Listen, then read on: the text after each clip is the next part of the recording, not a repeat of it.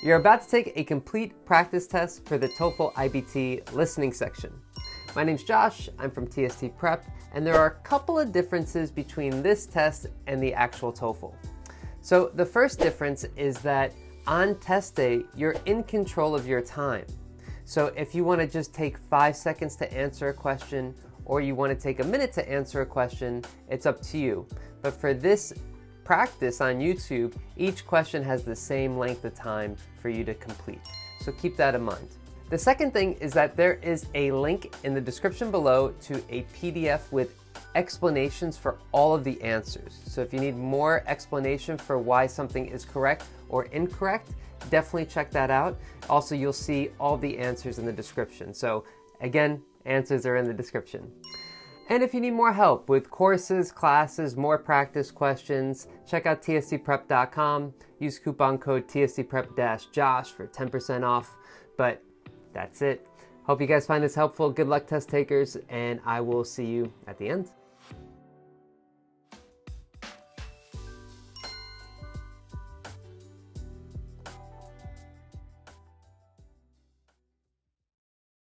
Now listen to a conversation between a student and a professor.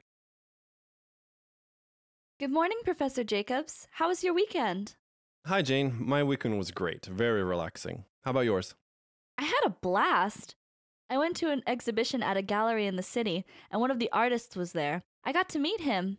Unfortunately, I don't remember his name, but he does drip art just like Jackson Pollock. It was really cool and inspiring to meet someone who creates art for a living. Wow, what an exciting weekend. And it sounds like you really have found some inspiration for your drip art project. How's that coming along? Well, that's kind of what I wanted to talk to you about. I think drip art is really unique and interesting, but I'm having trouble with the assignment. What seems to be the problem? I started working on the project right after going to the exhibit, but I feel like I'm stuck and I'm worried I won't be able to create a piece that I'm comfortable handing in. How so? Are you confused about the assignment? I think I understand the assignment well, but you know how you always tell us to express ourselves in our art? That's why I feel frustrated with this project. I feel like I'm forcing myself to create something, and it just feels fake. What would you do if you were in my shoes? I completely understand your concern, but that's the whole point of my class. I want you to get out of your comfort zone. Let go and try something new. Okay, I'll give it another shot today, and I'll see if I can push past the feeling of being stuck. That's a good idea. And if you're still feeling uneasy, I'm having a workshop this Saturday, and you can join it if you like. You can see some examples of drip art and watch the actual process. That may be really helpful for you. If you stay for a little while afterward, we can discuss any further questions you may have. That sounds great. Thank you so much. I would love to attend the workshop. I think that it's just what I need to help me finish this project. You're welcome. I'm glad you stopped by. I'd rather you be confused and ask questions than say nothing and struggle with the project. I'll see you on Saturday. Now, answer the questions. 1. Why does the student want to talk to the professor?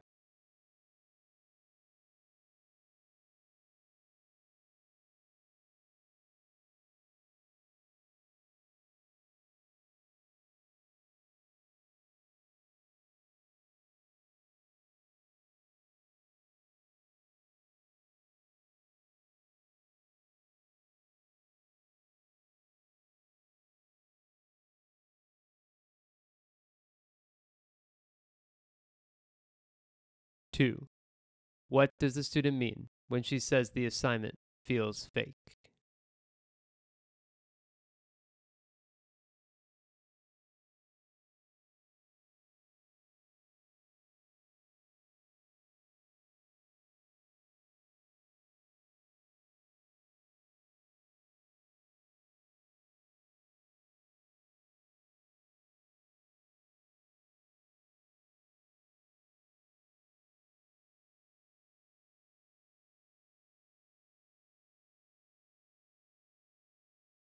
3.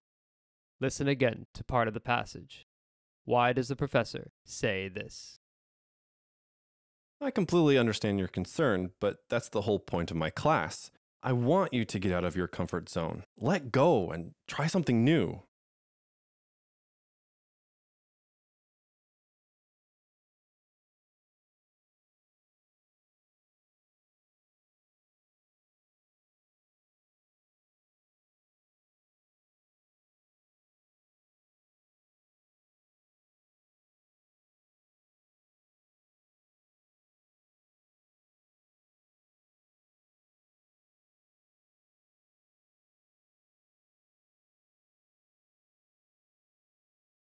4. What suggestions does the professor make to the student? Select 2.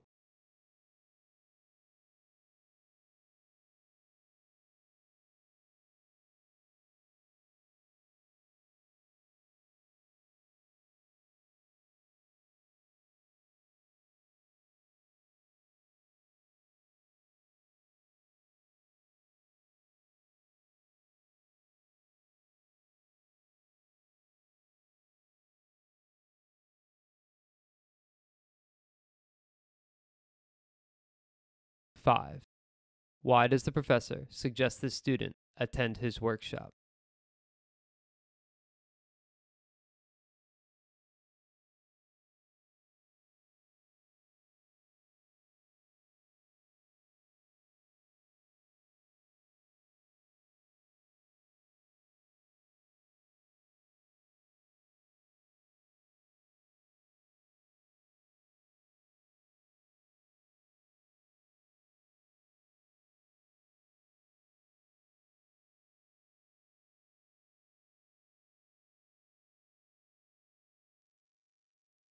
Now listen to part of a talk in an economics class. Today we're going to be discussing public goods. So basically, lots of individuals and businesses create new ideas and products every day, and most expect to get some money from their creations. But what happens when you make something that has such a tremendous benefit to society that you can't expect to receive any money in return? This kind of good is a public good.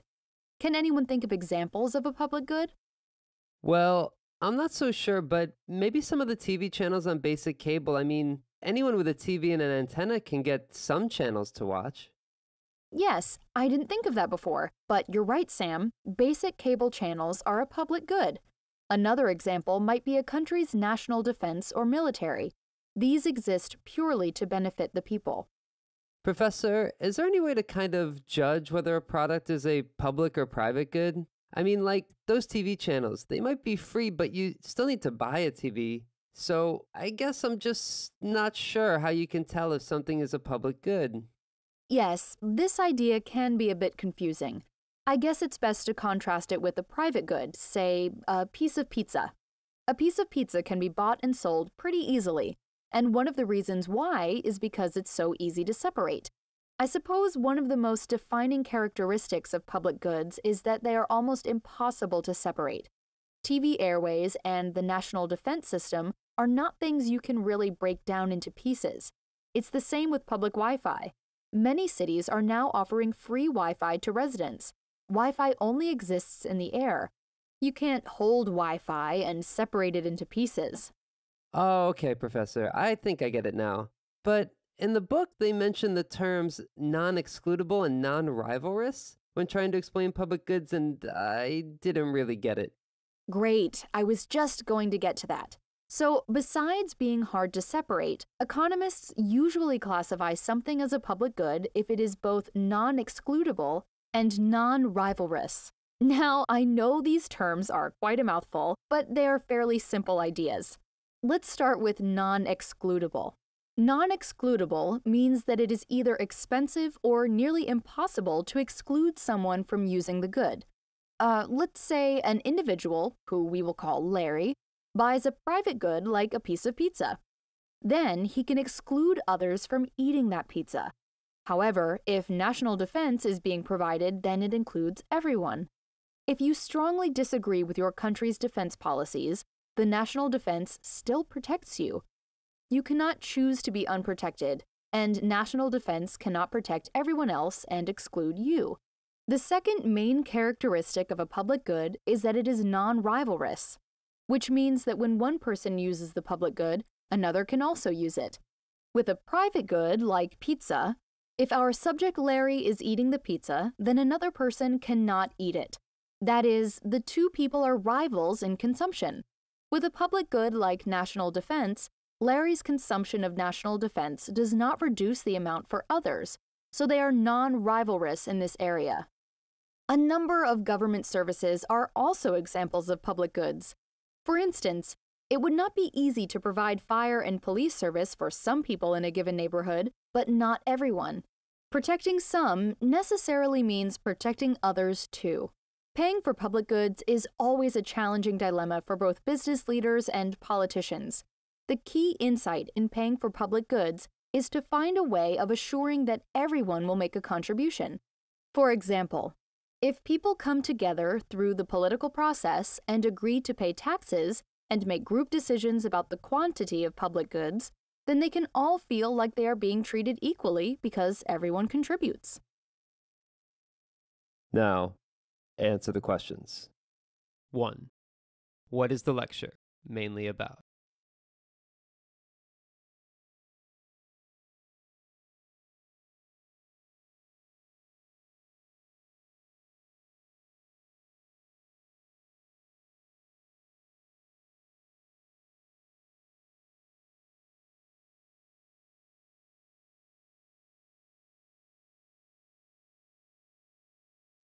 2. How is the lecture organized?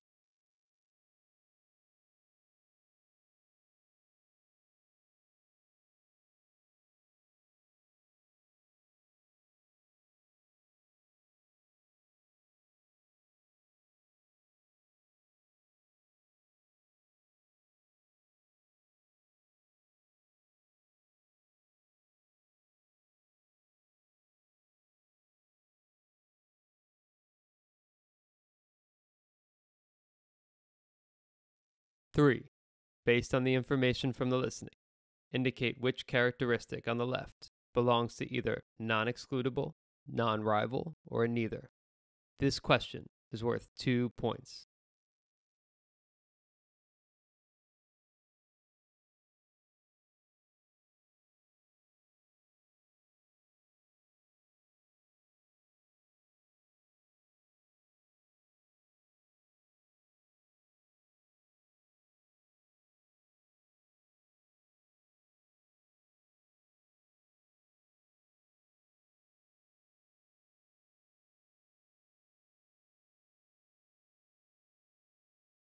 Four. What is an example of a public good? Select 2.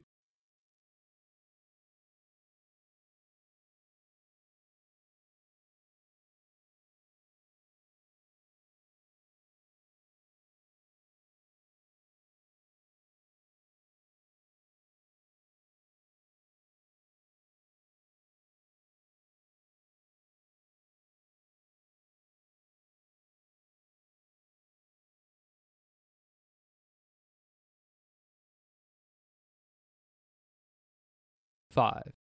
What is the professor implying when she says this?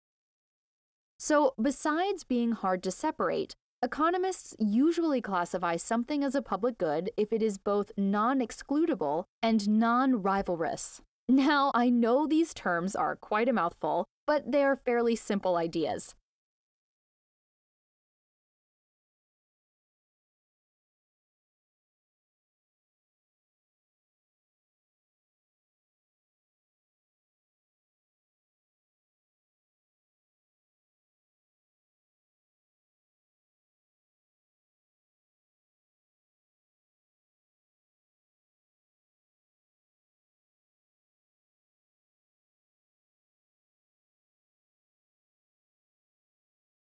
Six.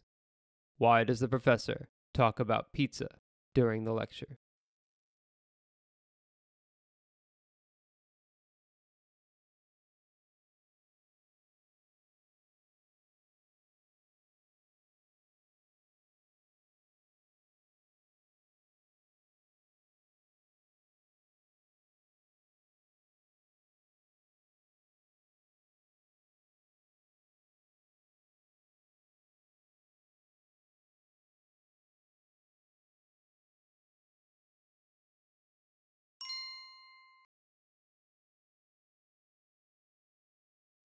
Now listen to part of a talk in a psychology class.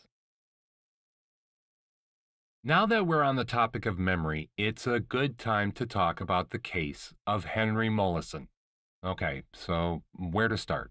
Well, Henry Mollison was better known as HM in the scientific community. You see, he is probably, no, definitely, the most important patient in the history of neuroscience. Before his death in 2008, Mollison was the subject of over 1,200 research articles. So, what made H.M. so special? Well, a little background about his life.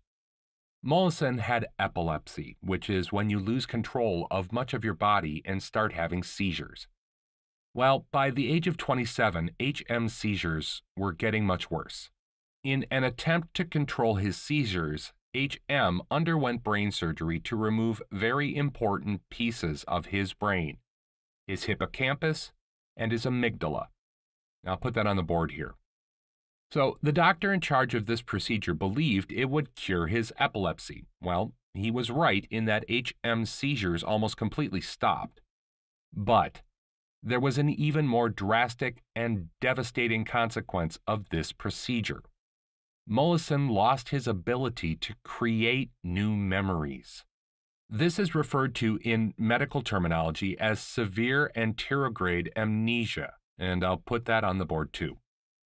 You see, Henry no longer had the ability to make conscious memories of specific facts like names, dates, and recent happenings.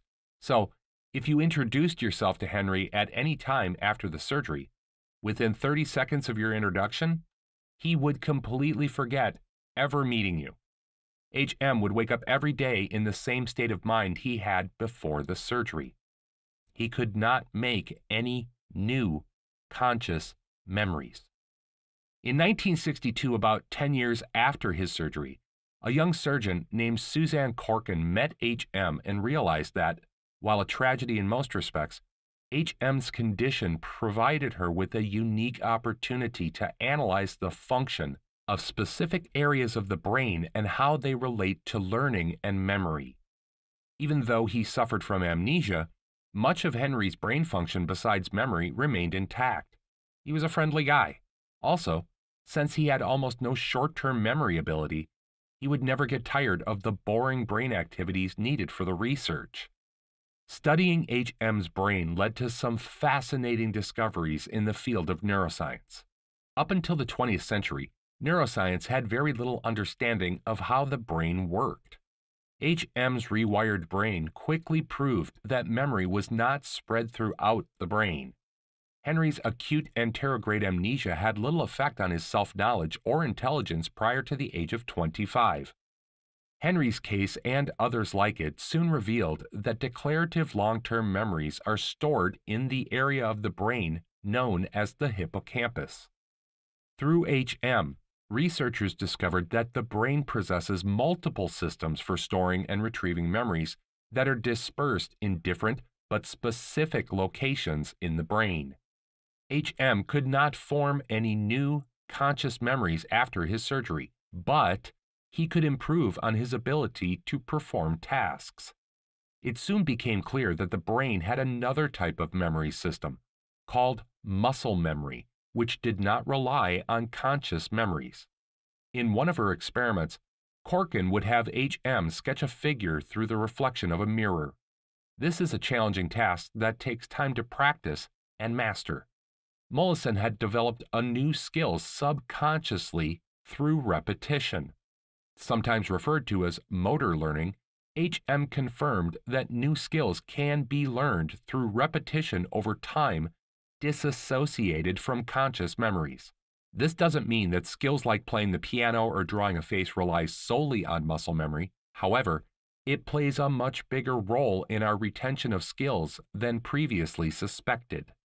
While there were some benefits for research, Henry's unique amnesia made it almost impossible for him to remember any new events after the surgery.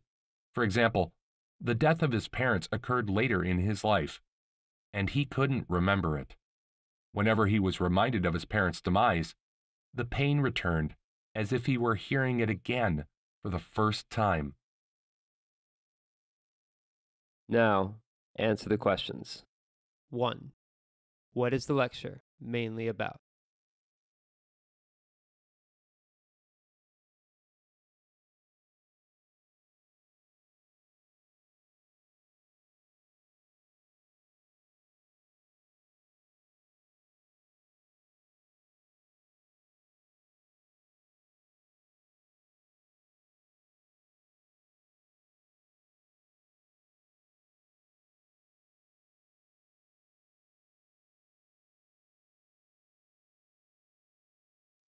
2. How does the professor organize the lecture?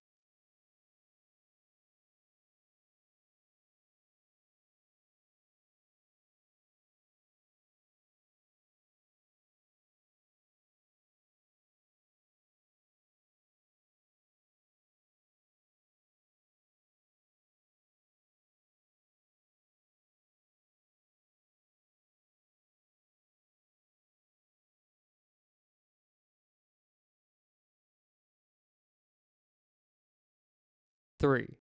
What does the professor imply about Henry Mollison's situation?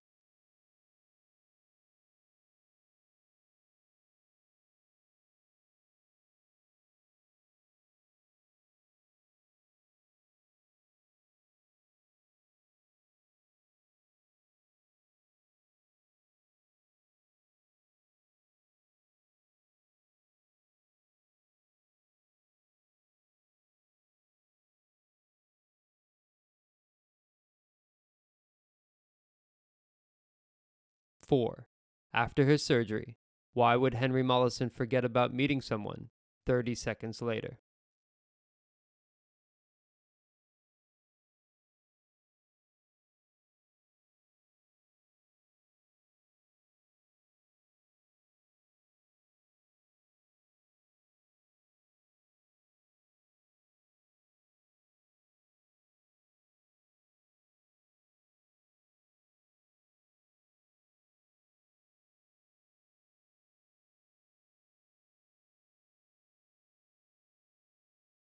5.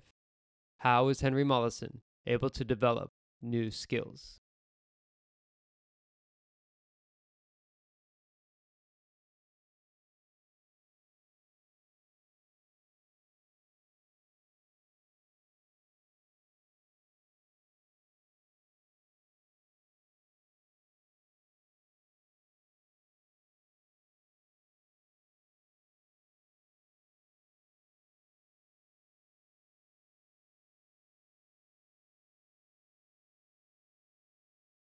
6.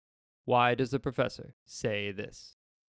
In an attempt to control his seizures, H.M. underwent brain surgery to remove very important pieces of his brain, his hippocampus and his amygdala.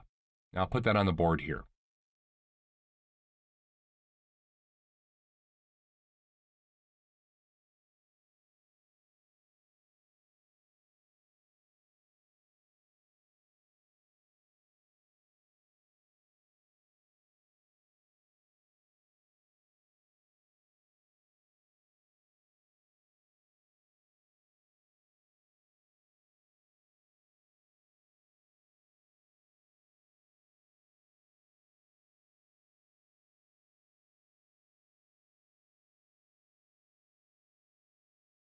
Now listen to a conversation between a student and an IT worker.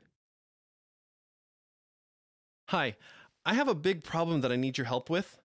What's going on? Well, I was just at the library to print some stuff off for class, and when I went to open my laptop and get started, the screen went blank, and all these funny symbols started showing up.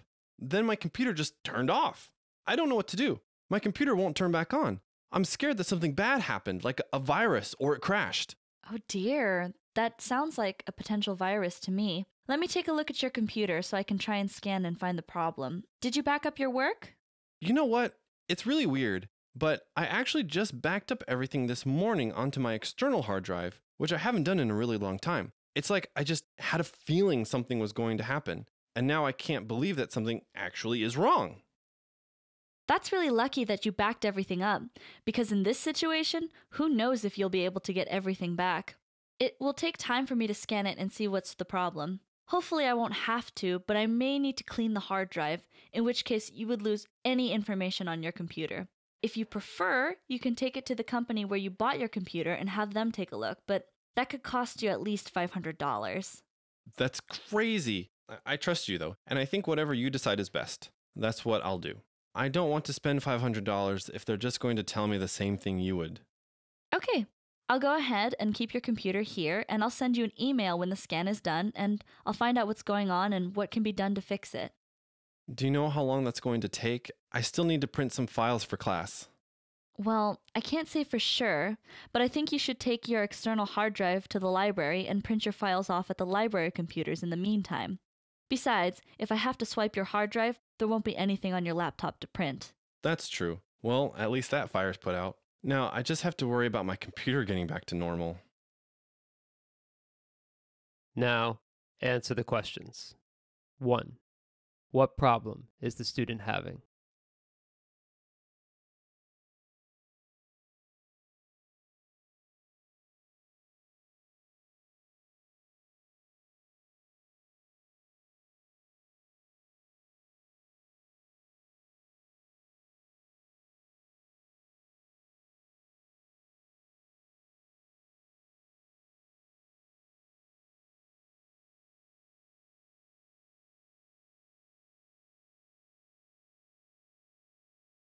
2.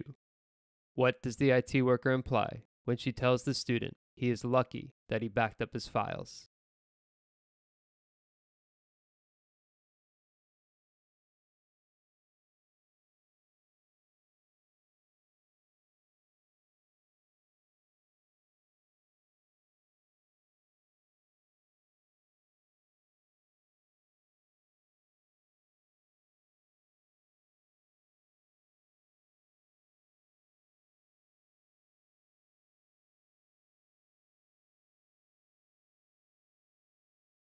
3.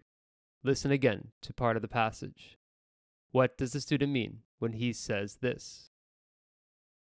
That's true. Well, at least that fire's put out. Now, I just have to worry about my computer getting back to normal.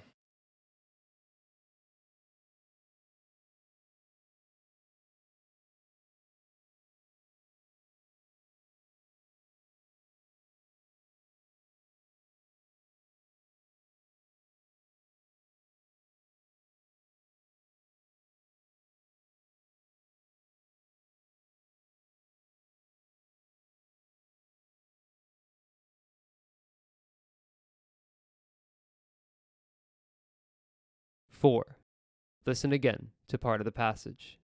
What does the IT worker imply when she says this?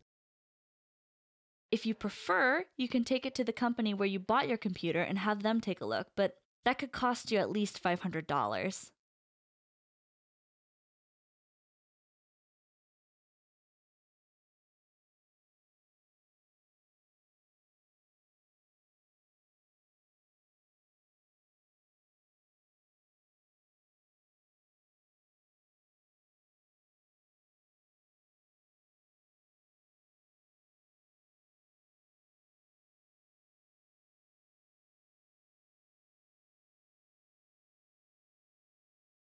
5.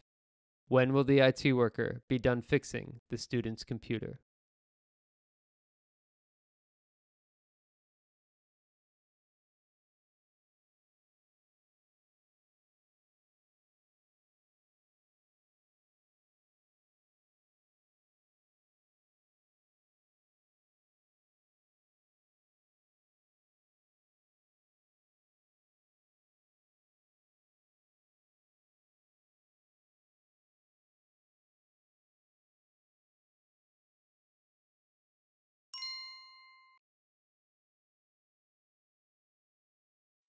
'Now listen to part of a talk in a sociology class. Today, we are going to discuss marriage, and more importantly, we want to study how the idea of marriage interacts with a society as a whole. In other words, we want to know how observing marriages in different cultures can help us learn a bit more about the larger community. So, when we sociologists want to study families, we must first have a perspective, a kind of lens to look through. You might remember from the reading the idea of functionalism. In sociology, functionalism is when you look at a society and individuals within a society as filling a role, or a function. They have to serve some purpose. Let's use this lens, the perspective of functionalism, to examine marriage. When considering the role of families in societies, functionalists believe that they play a key role in stabilizing the culture. The family performs certain tasks that help a society grow and develop. After a series of tests, sociologist George Murdoch has determined that there are three universal functions of the family: sexual, reproductive, and educational. According to Murdoch, the family, which for him includes the state of marriage, regulates sexual relations between individuals. He does not deny the existence of sex outside of marriage, but states that the family offers a socially approved sexual outlet for adults. This outlet gives way to reproduction, which is a necessary part of ensuring the survival of society. Once children are produced, the family plays a vital role in training them for adult life. The family teaches young children the ways of thinking and behaving that follow social and cultural values and beliefs. Basically, parents teach their children how to be good citizens in a given culture. But that's just the functional perspective. There are other lenses to look through. Conflict theory looks at a society as a constant state of fighting, since two individuals, families, governments, and so on are competing for a limited number of resources. Conflict theorists are quick to point out that American families have a more individualistic style of thinking. Many Americans are resistant to government intervention in the family. Parents do not want the government to tell them how to raise their children or to become involved in domestic issues. Conflict theory highlights the role of power in family life and that individuals within families are constantly struggling for control. Let's look at the division of labor within the family home as an example. Most family members don't get paid for washing dishes and vacuuming carpets. However, studies indicate that when men do more housework, women experience more satisfaction in their marriages, reducing the incidence of conflict and increasing the woman's power. In general, conflict theorists tend to study areas of marriage and life that involve inequalities in power and authority, as they are reflective of the larger social structure. Now, there is one more popular lens that many sociologists look through, and that's symbolic interactionism. Interactionists view the world in terms of symbols and the meanings assigned to them. The family itself is a symbol. To some, it is a father, mother, and children. To others, it's any union that involves respect and compassion. Interactionists stress that family is a social phenomenon that changes meaning based on the time, place, and culture. Consider what it means to be a father or a mother. At one time, it was a symbol of biological connection to a child. However, many children now are no longer raised by their biological parents, but still call them mother and father.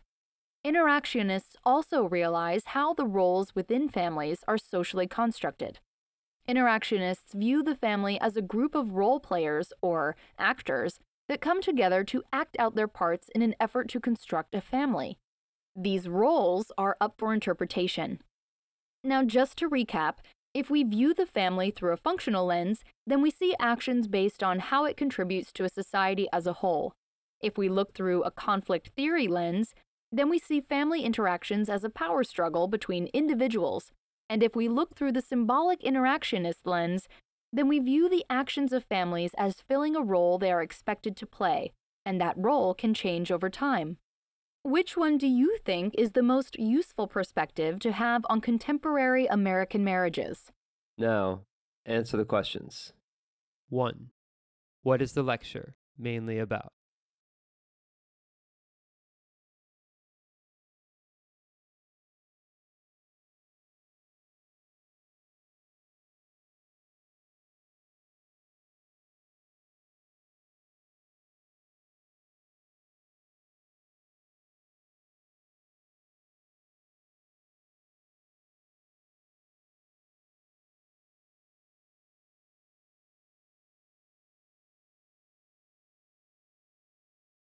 Two.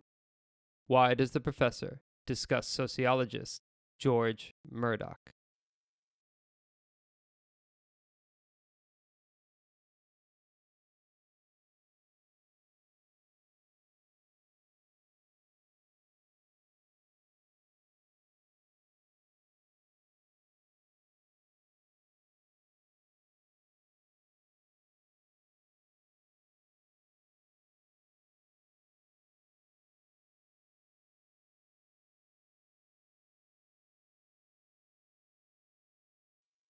Three.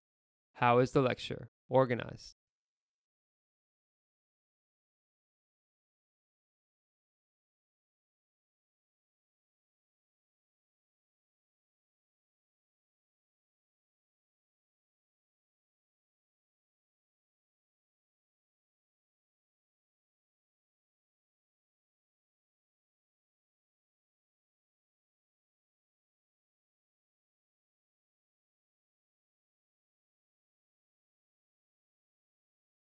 4.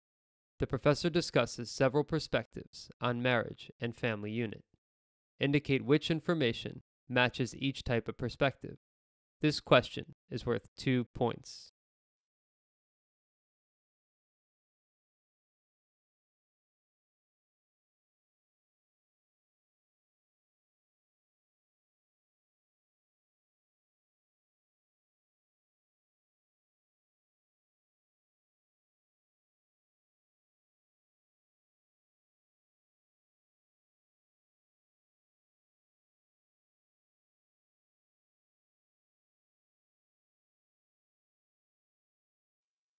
Five.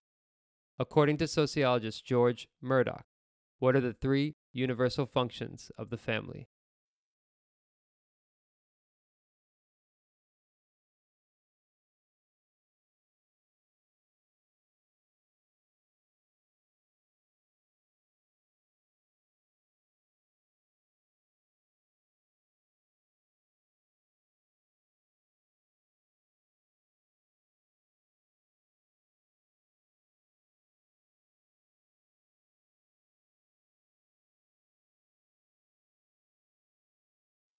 Six. Why does the professor say this? Which one do you think is the most useful perspective to have on contemporary American marriages?